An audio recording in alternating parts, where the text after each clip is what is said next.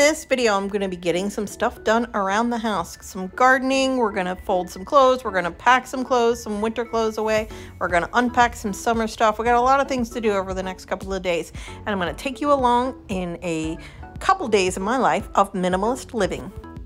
Hi, I'm Erica Lucas. I'm the Minimalist, and on this channel I aim to amplify the benefits of minimalist living and making life simple.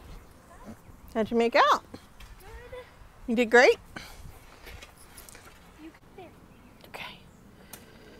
Cool. You wanted me to make it heavy? Well, I wanted you to fill it. Ooh.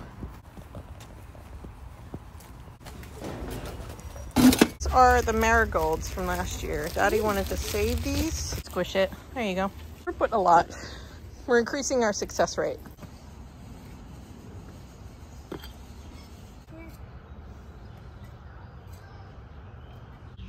We're going to put this in that one. Okay, there you go. We'll just finish them up.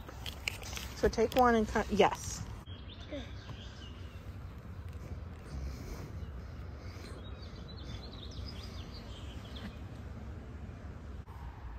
Make sure it's covered over, and then we'll water it after I move it, okay? It's heavy, isn't it? Yes, it is. Should I help? Nope, I got it. Don't break it. We'll put it here. Okay. Still light, not a lot. Turn your water on, honey. Is that good?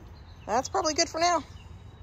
We'll let that water do it because there's no sun today so we'll let that happen. We're good. Oh, those plants don't need sun because they don't have leaves yet, so they can't process the sun, and the seeds have an embryo in them, and they also have food in them to start growing leaves so they can make their own food. I had to get a shower after all that work, so just getting dressed and I'll dry my hair. Thank you to Let's Get Checked for sponsoring this video. I got my thyroid checked. I used Let's Get Checked. It is an uncomplicated, easy way to check your own health. I have this intolerance for cold. I had trouble losing weight for a period of time. I didn't like anything on my neck. I still don't. I also tested my cortisol levels. You go on the website, you order your kit, you get it in the mail really quickly, and you activate your test. It is specific for you. There's a QR code that only works for your kit. You put on your information, the date of collection, the time of collection, and collect your sample, your blood sample, and then send everything back. 2 days later, I had the results for both tests. 1 in 8 women develop a thyroid disorder in their lifetime, and 60% of us don't know it. My results came in the normal range. That made me feel so much better to know that that wasn't something I was contending with. My cortisol levels also came in normal. Use my link in the description box below and get 30% off your kits. It's a warm afternoon here at Lucasland, and the kids are swimming, and Ranger always joins them when they go swimming, and I need to dig out their shorts and their summer clothes. We're back inside. I've got their swim things that they got wet today. I gotta go get their towels they used and do a load of laundry. I added the other towels they're using, and now I'm gonna go dig out their summer clothes. Okay, got the summer bin out. These are winter. Too small for my oldest, too big for my youngest. I can't figure out what this is. Okay, just curtains and a photograph. Some photographs. Basically what I'm just gonna do, here's what I'm gonna do. I'm gonna dump it. There we go. So I can put the winter things back in here. Years ago, like 2019 prior, I would not have had one bin of winter stuff to hang on to for the next season, for stuff that didn't fit them this year that may fit them next year. I would have had bins and bins and unknown piles of things in their closets. Having one bin of stuff that I'm keeping for the next season, of stuff that might fit them next year that doesn't fit them this year, it's just part of living now with less and part of my minimalist living lifestyle.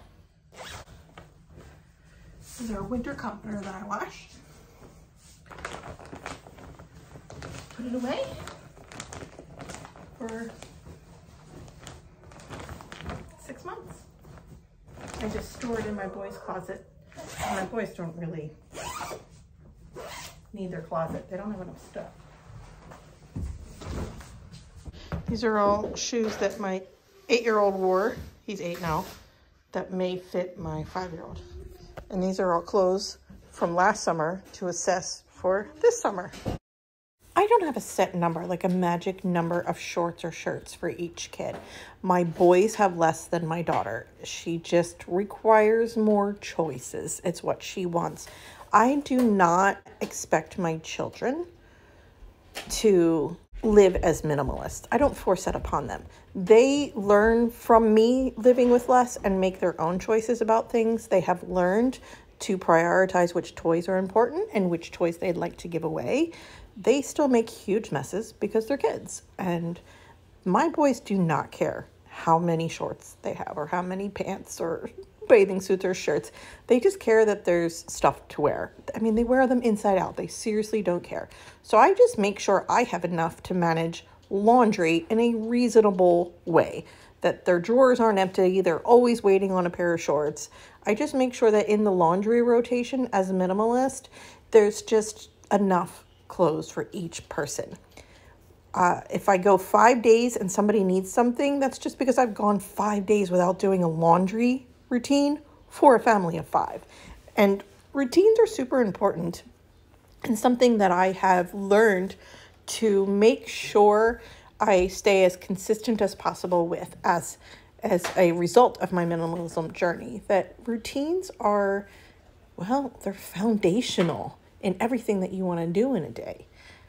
Okay, so this is a stack of Keep from last summer that should fit everybody this summer. My oldest will need new shorts and an extra swimsuit. I have some extra karate gear and a winter hat. And then I have shorts that are too big for my youngest and too small for my oldest. So I will reserve those for next summer. And then I have this is a declutter pile of 3T and 4T bathing suits and shorts. Oh, honey? I need wide sandals. I know you need wide sandals. I know. And these are definitely, you said they're too tight? Yeah. Oh, yeah, they're too tight. Yep, they'll leave marks. Okay, so we'll donate these. Yeah, we'll get food. Good morning. It's the next day. I got a snack eater. My daughter's in front of me coloring on a box. And I need to just do a couple more things to keep going with the flow. I need to finish packaging all their winter stuff, put that away. I have some snow gear in the closet. In bins. I'm gonna put that with their winter coats and boots and just pop it all back down in the basement for 6 months. I wanna get some of my plants potted up because it was a terrible rainstorm last night. Very different weather today from yesterday. And fix that because they're drowning. They are drowning. So I'm gonna do that and we'll see what else today holds. Part of getting the warm stuff out means the cold weather gear needs to get packaged up. So all their winter coats are going to come off of here. We really won't need coats for the next 6 months.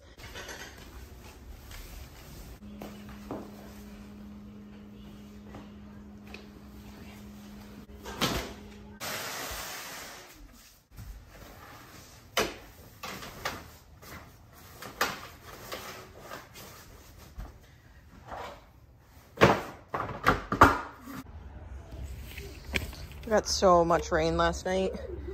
Look how much water's in there. So I'm gonna pot up all of these here in an effort to get them dried out because that's crazy. They are waterlogged. They're either gonna thrive or die from this point. Okay, got my basil potted up. I actually had a couple extra, so I added them to here. So I've got, please don't wash my, oh good. Grapply tomatoes, basil, rosemary, some sort of pollinating flowers, basil, tomatoes, this guy. Yep, I brought him back from the dead. Pretty excited about that. Tomatoes, peppers, lavender, broccoli, and then peppers that need to be potted up. Everybody is so stoked Over here I have the start of this.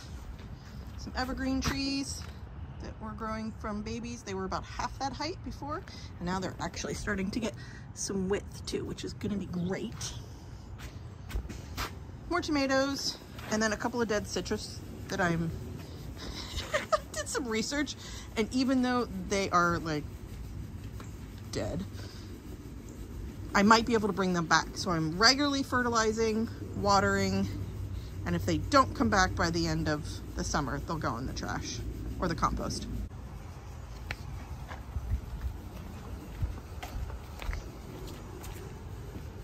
It's still early, it's still May, so let me kind of explain to you my grand sort of vision. Last year we had a big blue awning and then the table and chairs, which are now back here. And then over here I had my garden.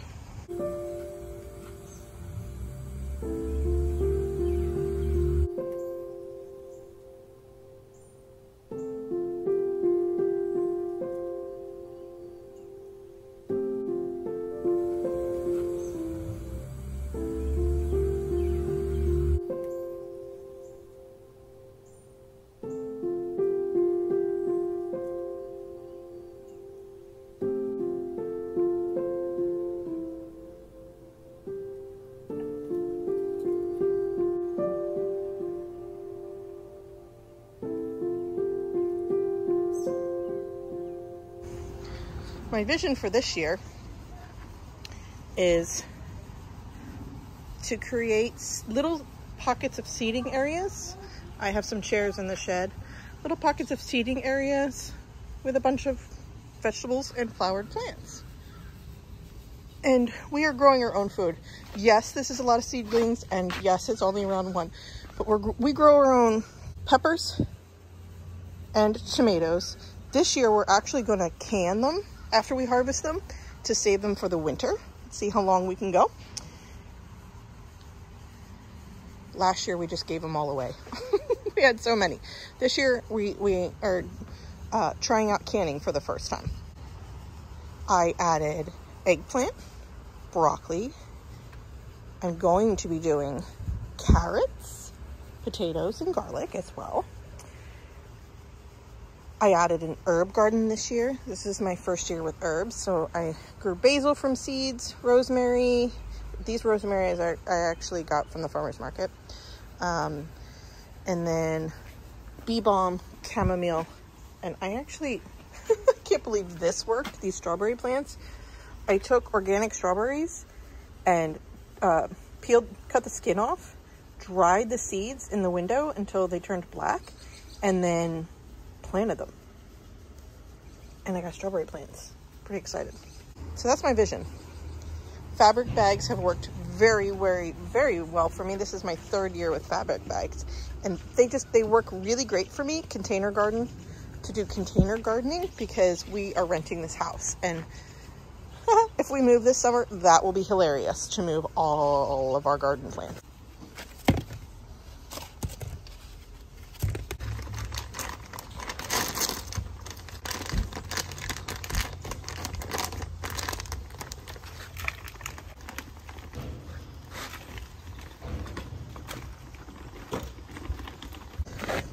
I just use this, I get it from Target, for when I pot up, and then I add fertilizer as needed, if needed.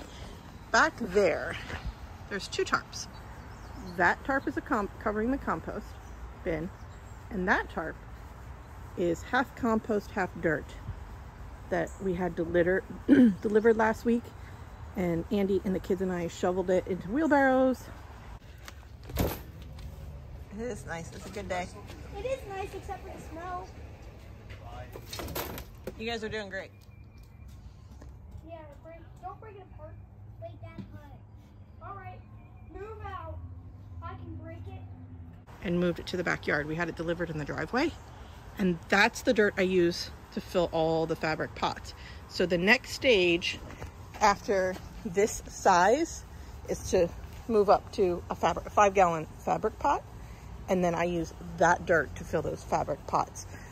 That's the cheapest way to go, because using one of these doesn't even fill 5-gallon bag. Whereas that giant pile of dirt is 3 yards of dirt and costs $200. One of these costs $9. So that's what I do to get my seedlings nice and strong. I harden them off. I pop them in 5-gallon bags and they live there till the end of the summer. See, and one of these filled 15 seedling thingies, pots. This is going to produce canary bell peppers. This is what I call stage 2 of seedlings. Once they're up, they have a couple of sets of true leaves. Their leaves start to get a little bit bigger.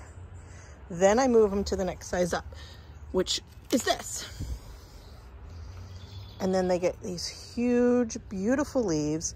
Then I move them to the 5-gallon pot. That's how I do my peppers. All done for a day. Took me about a half hour, and I've potted up quite a bit here and there and there. Starting to come together. Cleaned up my mess for the most part. I'm gonna leave those to dry out here. Hopefully the sun will come out today.